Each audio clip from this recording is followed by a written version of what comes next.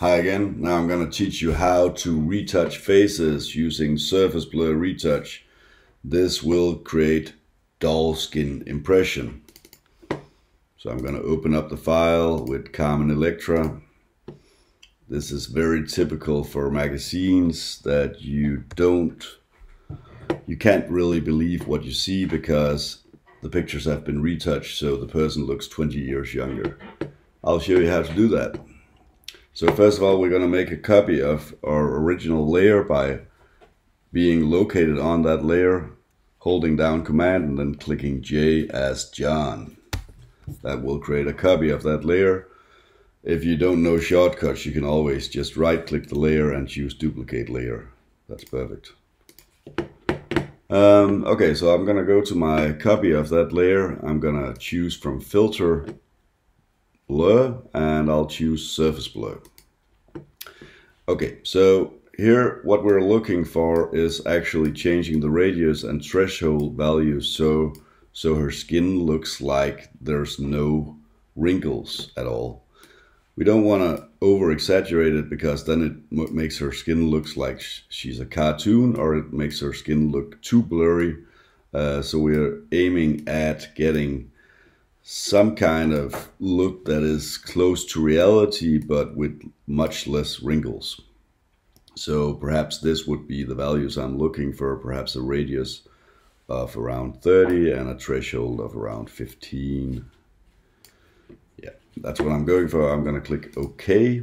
And notice this only affects the copy of the layer. It does not affect the original.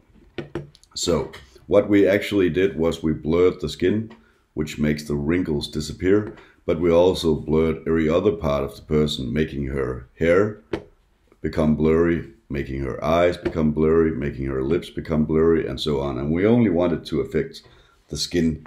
So what we're going to do is we're going to use a simple task using the eraser tool. And here we'll select the eraser tool. I'm going to switch my opacity to being around 50%.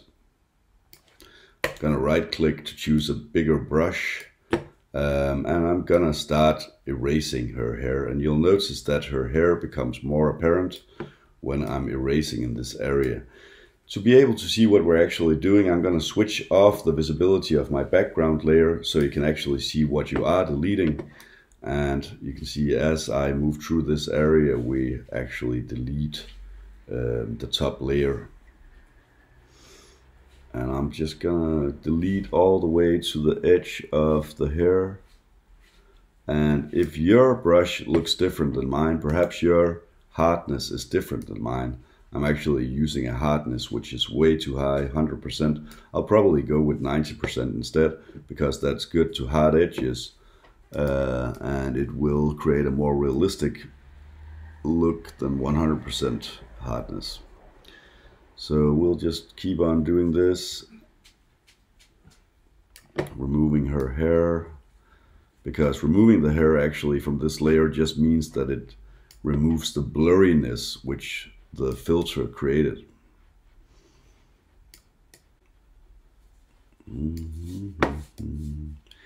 So removing all parts, I'll just zoom out so we can make sure that everything is revealed. So we see the entire picture. Bum, ba-dum, bum, bum. Ba-ba-da. You're allowed to sing while doing this. It's not an offense. Just do it. Do what feels right.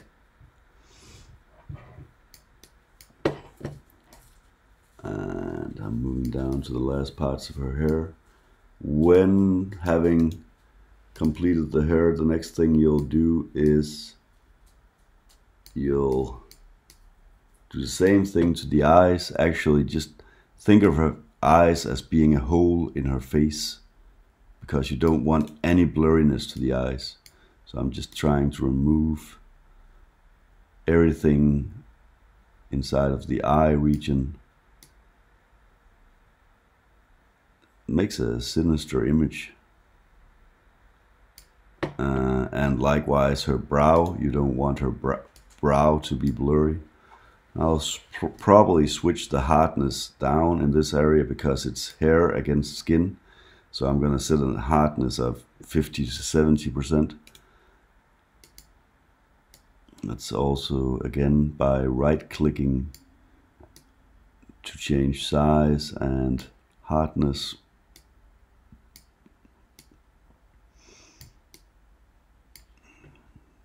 Right now it looks like something from a horror movie. I'm gonna do the same thing to her lips because we don't want the highlights on her lips to be blurry. We want her lips to be very sharp and in focus. Same to the tip of her nose, the edge of her nose. Don't make that blurry, so make sure that it's erased, the contour in those regions. And I think that looks nice. It's excellent. You did it. Okay, so the next part you want to do is actually just switch on the visibility of the background layer, and we'll see what we did. You see now her hair is very sharp, in focus. Her eyes are sharp and in focus, and so on. One thing you could do, which is going to be a bit tougher, is actually her eyelashes. If you want those to be less blurry, if they seem blurry, you could also switch off the background layer, start using your eraser with a very small sized brush, and simply just try erasing from these eyelashes. I'm not gonna be that thorough on my picture, but you could be doing this as well if you just want to be sure that everything is 100% sharp, so you get that really awesome doll face picture. Okay, so let's say this is fine. I'm gonna zoom out, and then perhaps some of you will think this is too much. Well, then you can just adjust the opacity of the layer which is on top. I could adjust the layer on top right here. So switch down the opacity, and you'll notice that her wrinkle starts appearing again, her skin texture starts appearing again, and so on. So that's just by adjusting the opacity. Cool. Next thing we'll do is we'll lighten up some parts of her face as well. Because, I don't know if you noticed, but the original actually has more highlights than the blurred version, the surface blurred version. So let's just create some new highlights so we make sure that her face hasn't lost any kind of depth. To do so, I'm gonna make a new layer out of these two layers. This way I'm gonna preserve both layers in case anything go wrong. So I'm gonna make a new layer. I'm gonna make a new layer, right? That's just by clicking create new layer. Then I'm gonna go to image, and I'm gonna click apply image, then OK. This will create a new layer that has flattened both of these two layers into being one layer. So these two layers are actually not visible because the top layer is hiding both of them. But I promise you, this is a blurred version. This is the surface blur version. This is just these two made into one. Yeah, okay, so next thing I'll do is on this new layer up here, I could actually just rename it surface blur version. And on top of this, I'll choose to use Retouch tool to brighten up some areas. I'll set my size higher. When using Retouch tool, it's a good idea in general to use a high size unless you're like changing highlights inside of an iris or a pupil. But if it's skin in general, use a big brush. Otherwise, it will look unnatural. Set it to mid-tones because skin tones are typically mid-tones. And set the exposure to 4 or 5%. Okay, so now go through the parts with the brush by holding down your mouse button. Keep it held down, don't release the button, just move through the face with your mouse button down over the areas of the faces where highlights would be most visible. So that would be the nose tip, that would be just above the brow, that would be the cheek, and that would be the chin. That would be, and also actually the shoulder, but I'm not going to put more highlights in that area. So I'm going to put some highlights here, and you'll probably not notice anything in the start. You'll be wondering, is anything even happening? Does anything happen in these regions of the picture? And perhaps you'll be uncertain about that. So let's just see if anything has actually happened to this picture.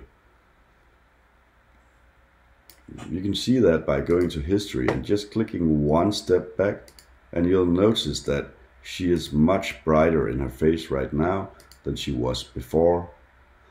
Likewise, if you want to darken some regions, you could switch to burn tool and then simply choose to be in midtones instead of shadows. If you want the darker tones to become even darker, and I'll just choose a bigger brush, and you could just darken those tones up if you want them to. But in this picture it would be more natural to use Dutch tool just to brighten up the pointed areas, the highlighted areas, so they become even more apparent. You could do that as well inside of the eye. If you want to do that inside of the eye, you would choose highlights, because that's areas that are already very bright. You can make them even brighter by simply just using highlights exposure set to 45% with Dutch tool, and that way we make her eye stand out a bit more. And we could do that with the highlights on the lips as well. So that's one way of making the person look more like she's a doll. You could exaggerate this even more. I choose mine to be a bit more realistic by setting the opacity to 50% down here on the surface blur layer, but it could have been set to 100% instead, so the skin had less wrinkles. But this is how you do surface blur retouch, and afterwards how you use Dutch tool to brighten up some areas in the face. Have a great day.